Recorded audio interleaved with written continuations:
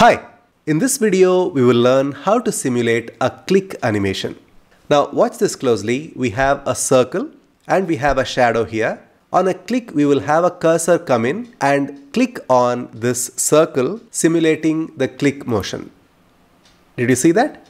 Now let me show you how that works on a rectangle. Isn't that fun? Now where can you use such an animation? Let me show you. Here we have a list of things to do. We have 3 items. I want to check off each one of those. On a click, we have the cursor coming in and checking off the first one after a click motion. Another one. Another one. Isn't that beautiful? Now at the face of it, it might look like a simple animation, but behind the scenes there's a lot going on. And learning those elements will help you improve your animation skills. So let us learn how to create this click animation simulation from scratch.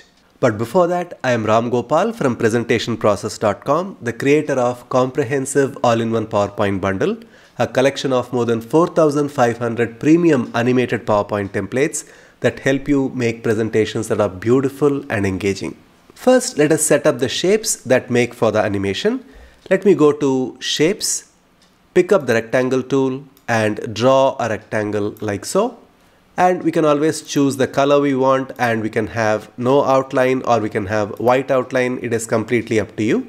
Let me create a duplicate of this by pressing Ctrl D and keep this slightly off like this. And then let us choose a darker color because we are trying to simulate a shadow here.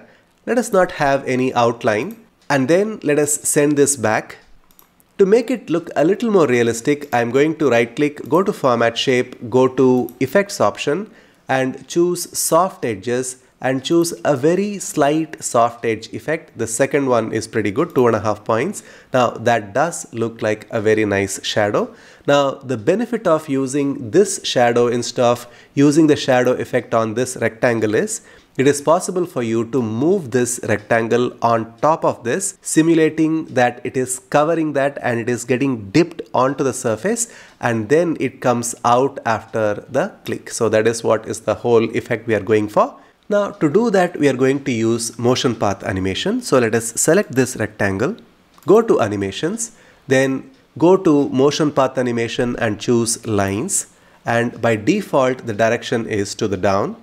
Now we are going to have this sit right on top of this shadow here. So that is what we are trying to achieve. And it is not very easy to do because the end point tends to almost stick close to the starting point and we need to do this a couple of times before we achieve the end result. Can you see here? This looks perfect. Now I may have to adjust the shadow behind to match this because that is much easier to achieve. So I'm going to use my down arrow key to click a few times down and to the left just to make sure that the end point coincides beautifully with the shadow here. Now that looks pretty neat. When I go to slideshow, you can see the effect here. On a click, you can see that this is sitting on top of the rectangular bar at the bottom, simulating that this is getting pressed or clicked. Now we need to have this happen very fast. So let us select this, go to animation pane so you can see what I'm going to do. Let us select this. By default, the duration is for 2 seconds. Let us have this for just 0.25 seconds and hit enter. And it is not enough when it goes down. It also needs to come back. So let us go to the animation event, go to effect options, and we are going to use this option called auto reverse. And we don't need to have a smooth start and smooth end if you don't like. We can have this as 0 and say OK. Now when I go to slideshow, you can see the effect. Yeah, did you see? It goes down and comes back. It's pretty neat. Now this needs to happen on the click of a cursor. So we are going to have a cursor drawn. So let us go to shapes and let us use block arrows to do that. And this is the arrow I'm going to use called arrow up. Let us draw the arrow. And this doesn't look so much like a cursor. So I'm going to make some adjustments. I'm going to pull down this yellow handle. Now that looks more like it. And I can choose any color. Maybe I can choose dark color. That is good enough. Shape outline, no outline. And let me change the angle a little bit so it comes and clicks on top of this rectangle. Now, how does it enter the scene? it needs to enter with a float-in animation. So let us go to animation and let us have a simple float-in animation. So that is how it enters the scene. And this happens first. So it comes into the scene and then it needs to simulate a click. So how do we make that simulation happen? You select this cursor again and we are going to add another animation. Let us go to add animation option. And this time I'm going to use grow shrink animation. Let us go to the animation event, go to effect options and say auto reverse, and it is going to shrink. So how much is it going to shrink? It is going to shrink to the point of around 75%. So that is what we have chosen here. I have chosen custom and set 75 and I'm going to hit enter and then we are going to say OK. This also needs to happen right after it comes from down. So we have float in and right after that, which means we are going to say after previous, and we are going to have the same duration 0.25 seconds and hit enter. Since we had used auto reverse, you would notice that it shrinks in size and then goes back to its original size. And right with that, we are going to have this movement of this rectangle. So we are going to say this, which is the movement of this rectangle, happens with previous. So there are three animations. The first animation is for the cursor to float in, and right after that it shrinks and gets back to size, and while that happens we will have this rectangle cover this black rectangle and then come back to its original position. So that is what we are trying to do here. When I go to slideshow, on a click we have float in and then it creates that click effect. Now right after that we are going to have a tick option here, and that is very simple to achieve. All you need to do is to use a simple text box and then go to symbol and then search for wingdings, go all the way down and look for W.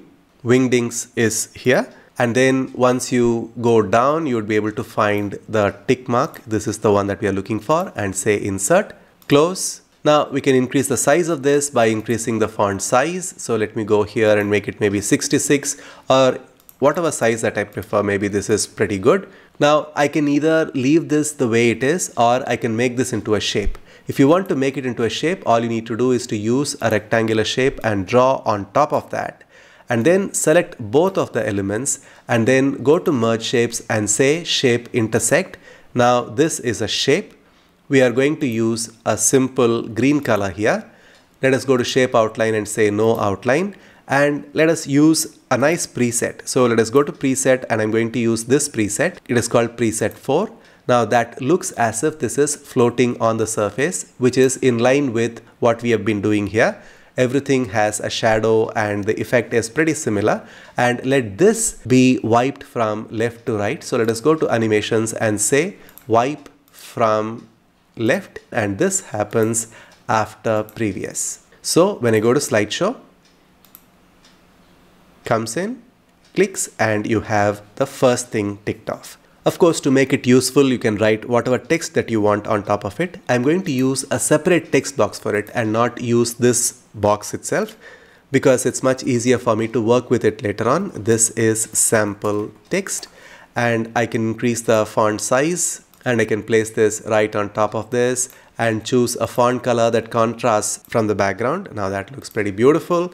Now if I want to make multiple events, all I need to do is to select this, press Ctrl D, and I can place this right below this, and I can replace this with any other text of my choice, and I can have as many of these events as I want. And that will make for a very interesting list of things to do. If you are a busy presenter who doesn't have the time to create these kind of elaborate animations, you can always go for our comprehensive all-in-one PowerPoint bundle, where we have 4,500 of such premium animated PowerPoint templates to help you visualize anything that you have in mind. The link to this product is in the description box below the video.